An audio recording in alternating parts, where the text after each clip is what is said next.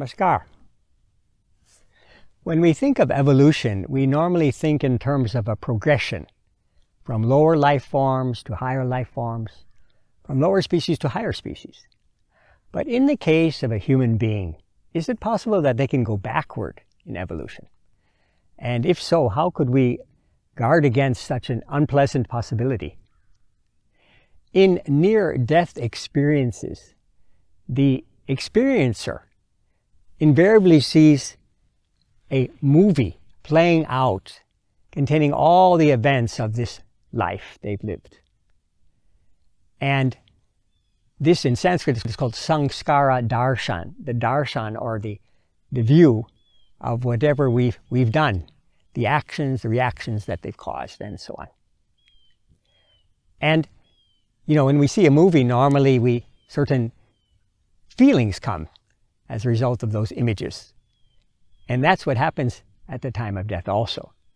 At the time when the life force is leaving the body, we might feel some regret, or we might realize we were very, very attached to a person or a place, or we did things that we really are not happy about. We like to change it, and so on.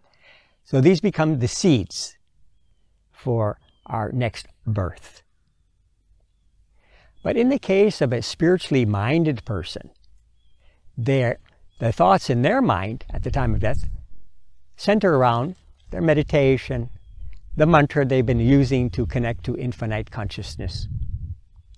And so although that movie reel is rewinding, the last moment, certainly the thought will come of their mantra that connects them to infinite consciousness.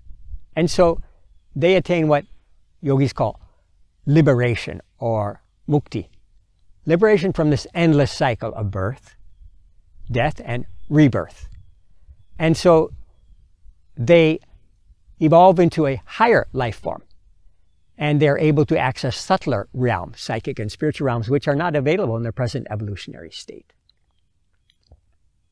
In the case of a non-spiritual person, of course, they will leave with these unquenched desires, and those will be the seeds that will cause them to be reborn again in a human body. But what about those that have devoted their whole life to harming and cheating others? What would happen to them?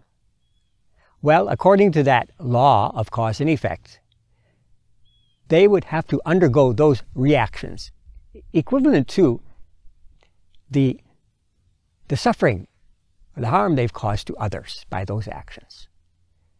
And so they may regress to animal, to plant, even inanimate object.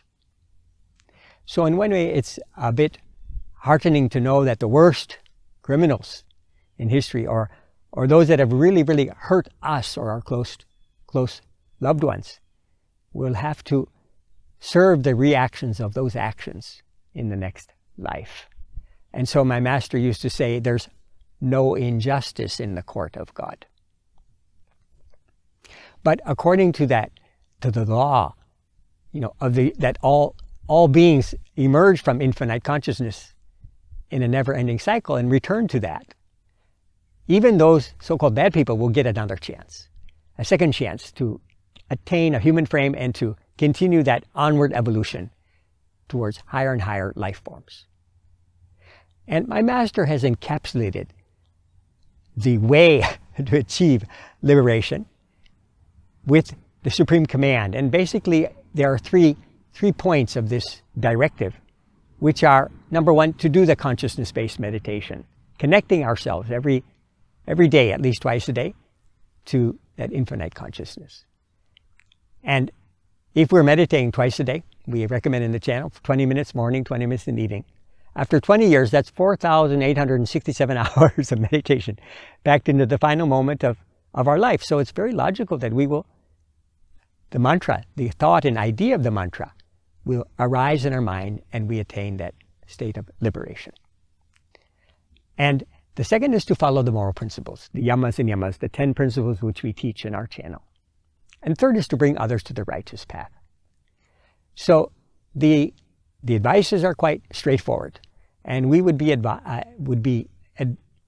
wise to follow these very solid and reasonable advices and their consequent good outcome, and attain that state of liberation, for which we've been coming and going so many lifetimes before.